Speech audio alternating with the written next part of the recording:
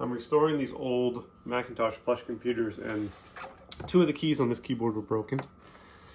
So instead of buying a new one, I figured I'd just repair it since it was only two keys, and I couldn't find much information online, so I decided to record this so if someone else is having difficulties or needs to repair these keyboards, then they'll have some resources. This is a M0110A. I think the A stands for having the numpad over here. Other than that, I don't know. I think they're pretty similar. They do have different switches, which I'll show in a minute, so you need to kind of know which model you have before you kind of order parts. Usually you can tell by the looks of them. So when you look at the switches themselves, you can tell by the look. There's only two different types. Just make sure you get the right ones. To open it up, there are 6 screws on the back. They're just basic Phillips screws on the corners. I've already taken off most of them. There's just one left over here.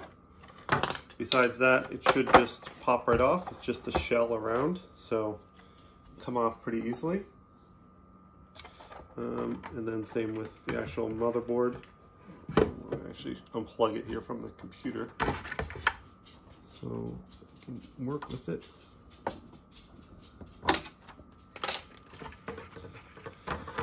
And it would have been easier just to do that. Put the shell to the side. And you don't need to take the board off of the keys to actually do the repair work on it.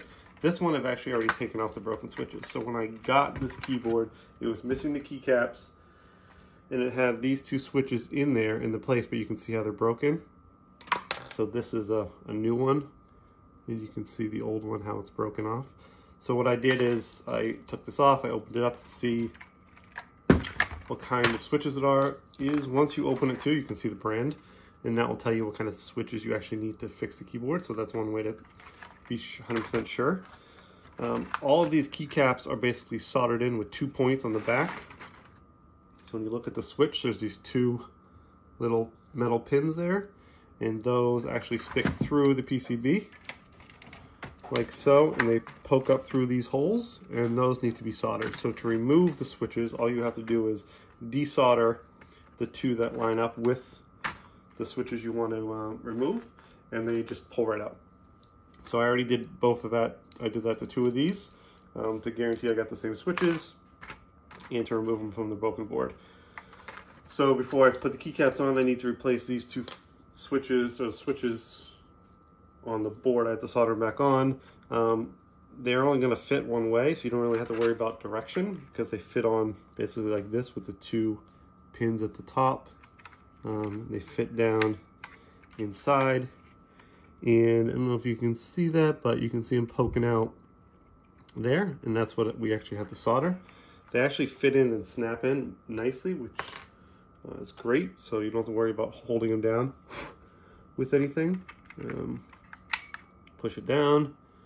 It's got both of those in there, and if we flip the board over, we'll be able to see that they're poking up right there and right there.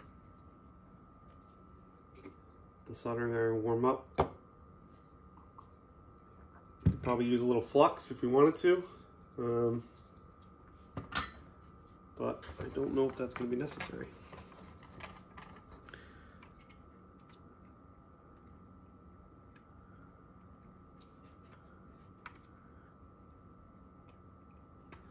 Putting a decent amount on, make sure we don't get any of the other traces lobbed in. 4 pins soldered, all done. That literally that easy. And what we can do before we button it all back up, we can plug this in here. Plug this in here, and I only booted off a floppy, so I don't have any software actually, but I can come in here and just create a new folder to test with. So backspace, and the 2 ones that was working is 9, which is that, and the shift which is that, which works. Oh, can't see that idiot. And there's a 9. There's a shift, so that was the one on the left that I fixed. And the other one is this equal sign plus sign.